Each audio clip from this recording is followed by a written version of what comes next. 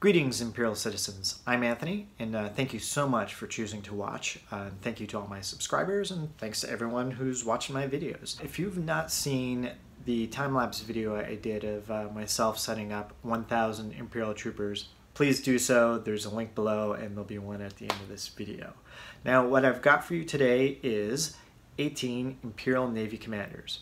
Now, what's so special about having 18 Imperial Navy commanders other than it's kind of a lot? These all have unique heads. One of the great things about Hasbro is over the years they've just given us so many unique head sculpts, and with the ball jointed neck, it's simple to pop one head off and put it on another one.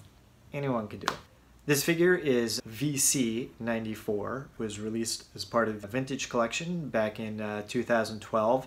It's a really great sculpt. It was done kind of to replace the Death Star Trooper released in 2007 as part of the 30th anniversary collection. Then this figure was re-released as part of the Black Series number 14 in 2015. This would be a perfect figure except for the fact that it has a Republic emblem on the shoulder instead of an Imperial emblem. It's kind of frustrating that such a great figure has such a kind of a major mistake, and even more frustrating that it wasn't corrected for the 2015 release. But I happen to used to work in animation and dealt with overseas companies, so I can make an educated guess as to why this never got corrected. That's all. Let's take a look to see who we have under the helmet.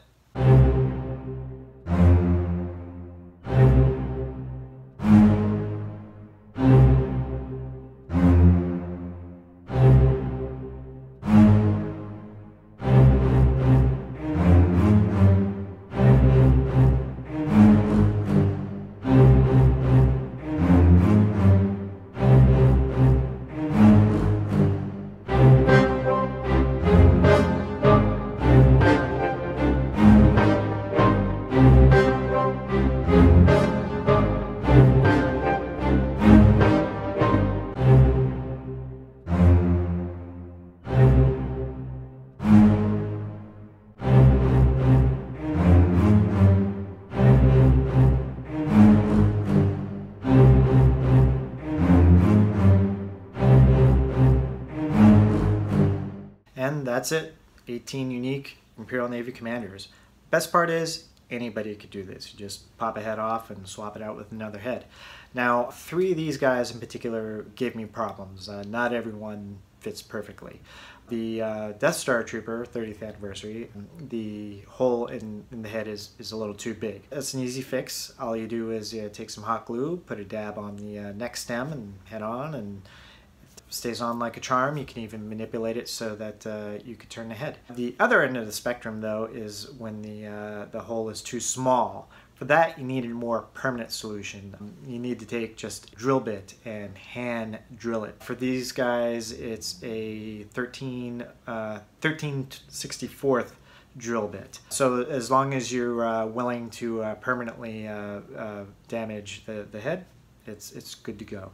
The more astute of you have probably noticed that I did not use either the Hoth Rebel soldier heads. They have a good excuse. They're being used to populate other rebels and make larger armies. I'll do a video on that later, although, yeah, technically this is an Imperial channel. I'd like to thank Only One Kenobi for inspiring me to start off with this video. He has a great channel. Please check it out, all of his videos. I want to thank Greg for the title card. My daughter Grace, who did the music. Next video I'm going to do is a tutorial on building a full battalion. So remember, do your part for the Empire, subscribe, and I wait for the next transmission.